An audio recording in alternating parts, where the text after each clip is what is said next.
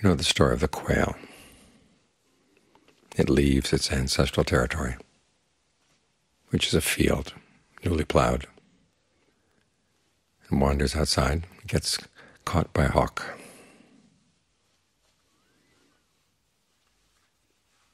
And as it's being carried off, it laments, "Oh, my lack of merit.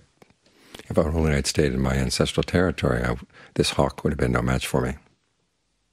You can imagine what the hawk thinks about this little tiny quail saying something like that. So the hawk says, "Okay, go ahead, go back to your territory, but even there you won't be safe from me." So the quail goes back, stands on a stone that's been turned up by a plow, and taunts the hawk, "Come and get me, come and get me."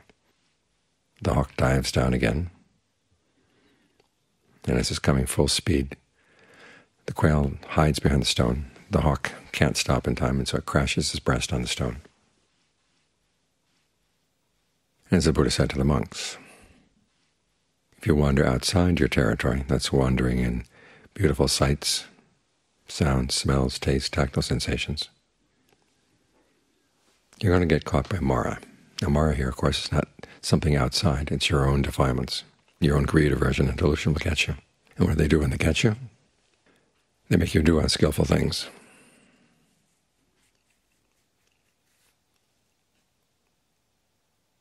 That's our big fear, that we can't trust ourselves not to do unskillful things. You think about what's going to happen in society if this quarantine lasts for a long time. There's going to be a lot of hardship.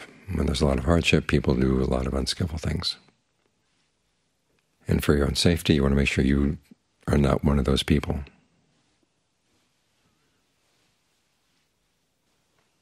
So you've got to stay in your territory. And what is your territory? It's the establishing of mindfulness. Now these establishings are not just body, feelings, mind, mental qualities, because those things can turn on you if you have the wrong attitude toward them. It's the attitude you take that makes them your territory, safe territory. You focus on them in and of themselves, like the body in and of itself. If you think about the body in terms of the world, as your tool for getting things out of the world, and then all of a sudden the tool is being taken away from you. It grows ill, it ages, it dies. You can start doing some very unskillful things.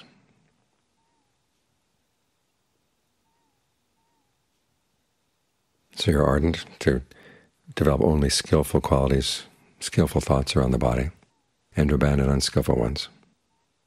You're alert to what's actually going on in the mind with regard to the body. And you keep in mind that you want to get the best things out of the body before you have to let it go.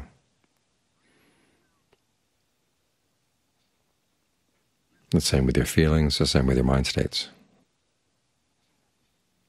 You look at these things just in and of themselves and not in reference to the world. Anytime the mind wanders out into the world to think about the body in the world, or your feelings in the world, or your mind in the world, you say, that's outside of my territory.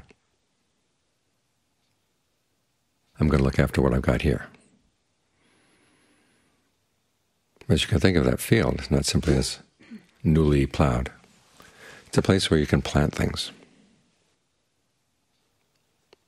You can plant concentration. You can plant discernment.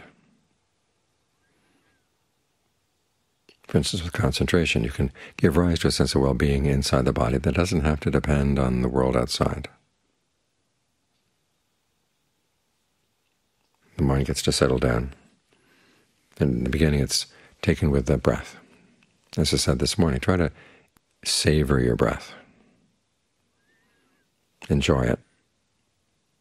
Get as sensitive as you can to the breath, because that's going to help the mind settle down even more.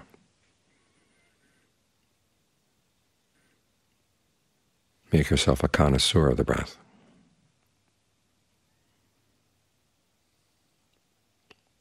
And ultimately, even breathing gets laborious as the mind gets very, very subtle. The breath gets more subtle until it stops. but you've still got the body. You've got the breath energy filling the body. And if you've been working with it properly, there's a sense of everything in the body is all connected,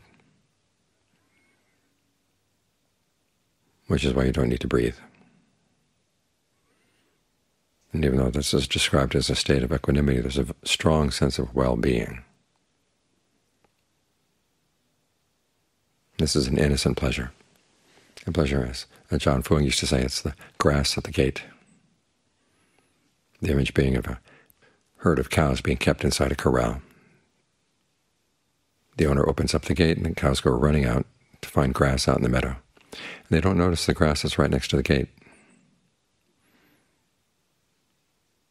But the fact that you've got this safe territory here, and it's right near you, you want to make the most of that, because the more you spread yourself out in the world, the more you leave yourself exposed.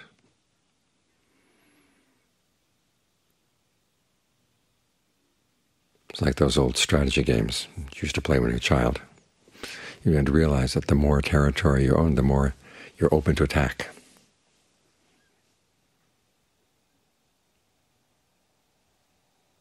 The more things you lay claim to outside, the more your attachments are going to get you to do whatever is possible and hold on to those attachments. And again, that's a source of you're not being able to trust yourself. So try to focus your search for happiness inside.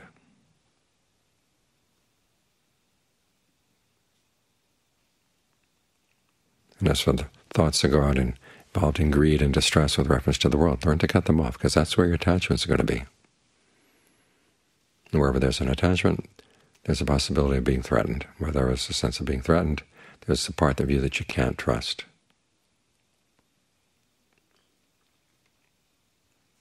You don't know what you would do to hold on to that. But if you learn how to let go, you become more trustworthy. Because ultimately that's the big fear in life, or it should be the big fear in life. If everyone lived with that as their major fear, the world would be a much better place. The fear of doing something unskillful, based on an attachment. So you have to understand, this is where your fears come from. You're holding on to your body, you're holding on to your feelings, you're holding on to certain mind states with the wrong attitude. It's the right attitude toward these things that makes the body, feelings, mind states your safe territory. In other words, anything unskillful comes up with regard to these things, you do your best to let it go. Anything skillful comes up, you do your best to maintain it. That's what the ardency is all about, and that's the ardency in that is your protection.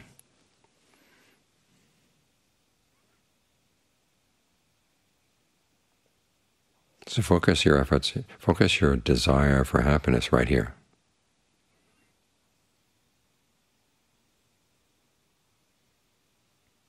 It's one of the reasons that they have the 8 precepts for the lay people. On the days when you take the 8 precepts, all of a sudden you realize there are certain things you can't do, certain avenues for finding pleasure that are closed. And so you look inside. And if you're wise, you learn to appreciate the potentials you have here. You read about all these people who are suffering from the lockdown, suffering from the quarantine. They can't get to do the things they wanted to do. They're shut up with a lot of other people in small spaces in some cases. And the reason they're suffering is because they lack skill. They look past the potentials they have inside, not realizing that their safe territory is in here. Because this is something that nobody can take away from you, even if they quarantine you. Even if they shut you up in solitary confinement, you've still got your body, your feelings, your mind, and you can regard them with mindfulness, alertness, ardency. Make them your safe place to be. And continue the image of the field. You can cultivate the field and give rise to a sense of well-being.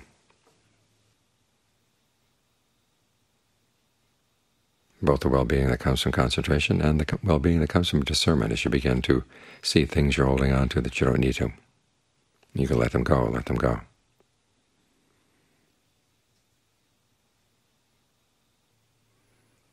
So cultivate your field. Don't leave it fallow. You leave it fallow, you start looking for food in other people's fields. And that takes you out into the world again. And then there are going to be conflicts over whose field is whose field, whose food is whose food.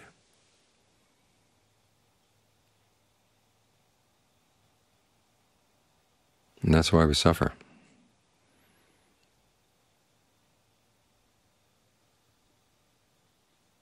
So look inside. Establish the mind in its territory, the right attitude toward the body, the right attitude towards feelings in the mind. And it's here that your true refuge will be found.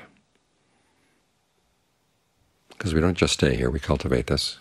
And as we cultivate it, we gain the discernment, and the discernment itself is not the goal. It's not that we're here to arrive at insights. We use the insights in order to free the mind.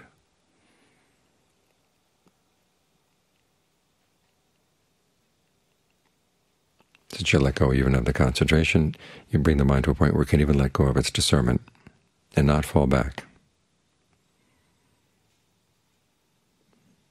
At that point, as the Buddha says, we who have nothing to fear.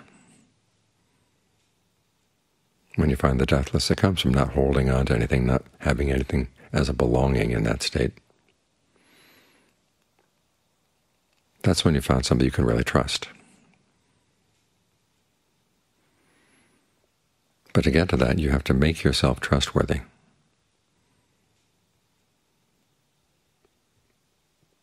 Think about the soldiers that they train to be willing to give up all kinds of things. The more the soldiers are willing to give up, the more they can be trusted. Now the problem with training soldiers like that is after the battle is over, then they let them loose and do what they want, because their needs or their desires have been suppressed for a while.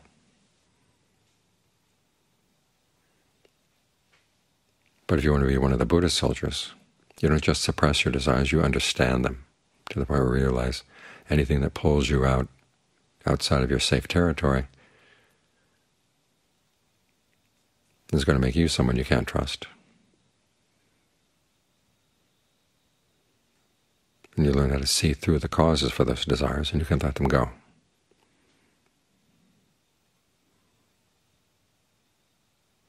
So then holding on to nothing, it's not the case that you have nothing.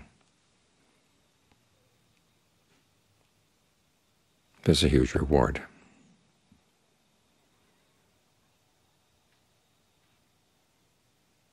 But to get there, you have to learn how to make yourself trustworthy. So you see yourself thinking about something unskillful, or about to say something unskillful, or about to do something unskillful. You have to ask yourself, here I am living in a very comfortable place like this. Things haven't gotten really bad yet. Here already I'm giving in to unskillful desires. What's going to happen when things get worse? It's when you're true to yourself, even in the littlest things.